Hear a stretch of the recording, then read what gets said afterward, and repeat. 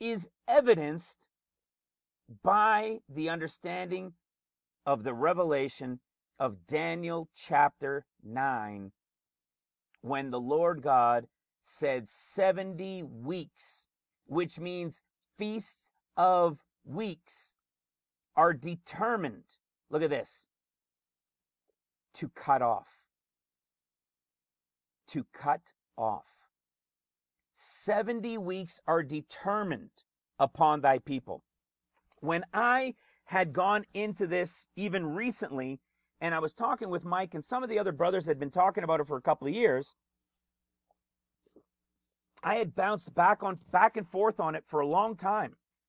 But I'm going to show you today that it can't be that the 70 weeks is strictly related to Jerusalem when they captured it, even though the count to Jerusalem is at the end of 14 years, the 70 years of Jerusalem would be fulfilled.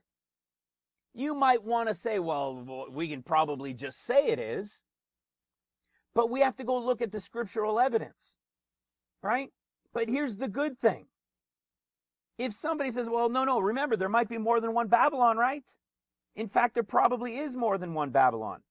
There might be a way to see it that at the end of the 70th, when they come out, that the final Babylon is destroyed as well.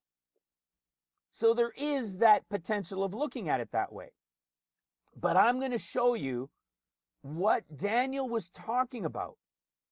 You see, because what Daniel said about him understanding the years according to Jeremiah. Okay? It's a big deal. That's the key to understanding it. But what we also have to understand is when they got Israel in 1948, do you know they also had Jerusalem? It was separated, right?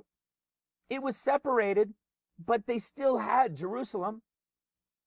In 1967, you had the Six-Day War, to which they got Jerusalem back, right? The other half of it. But they turned around and they gave the Temple Mount to Jordan to control. Now you can say, well, the Jews still control the other half of Jerusalem now, right? They still do, because they've been building on it, right? They've been encroaching. But they still had. They were still what? In the land. They still had Jerusalem when they came into the land in 1948. You see, because it was the British that were holding Jerusalem for the 50 years, right?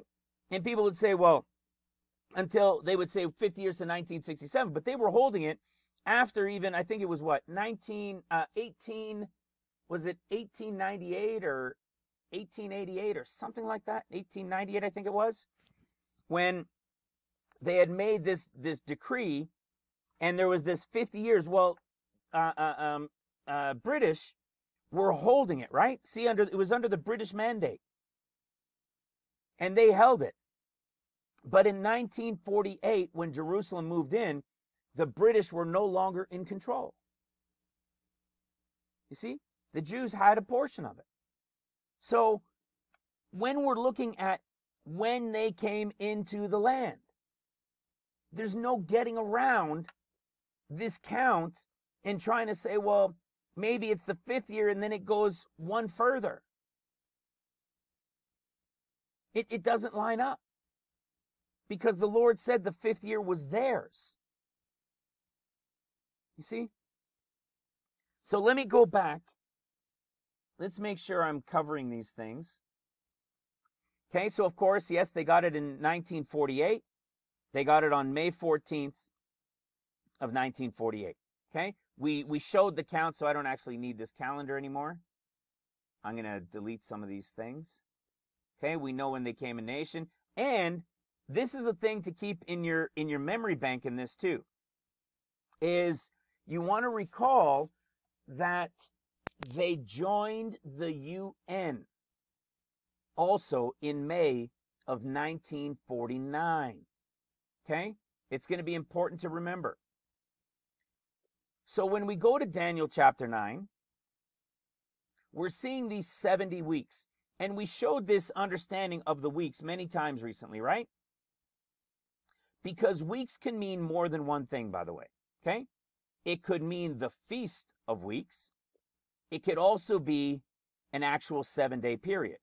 And let me show you an example of it, okay? Right here. We were sharing it earlier.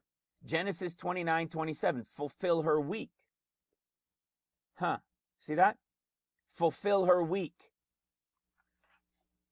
So what was he doing? Right? It was the 7-day wedding. So it was an actual week. And then we've got other clear-cut cases like this in Exodus 34:22 with the Feast of Weeks. Okay? And we're going to talk on those as well. So this here is the Lord God telling us 70 feasts of weeks are determined to cutting you off. See? To make a cut off. You're going to see in this revelation here exactly what's being said. You see, he's saying this is 70 weeks, and when these 70 weeks are done, once these 70 weeks that have been determined are complete, it's cutoff time. Why? Because it's to bring in, it's to make an end of everything, to bring everything to a finish. Remember, guys, see, to make an end, to finish, to make reconciliation, it's not right away. It's this process that's going to take place over what he says next. Know, therefore, and understand. So we're to really now know something and understand it, and listen to how it starts. That from the going forth of the commandment to restore and to rebuild Jerusalem. We're going to go into that in a moment. Okay? 70 weeks are determined. And at those 70 weeks, a cutoff is coming. And he says, know therefore and understand that from the going forth of the commandment to restore and to build Jerusalem, remember how we've talked about this many times, how the churches that do teach on prophecy just skip over this or read right through it? Do you know why? Because they can't understand why Jerusalem has to be destroyed. They don't know that Jerusalem must be destroyed and be at rest for 7 years before the Lord can build on it. You see? He's not going to build on that desecrated land of his.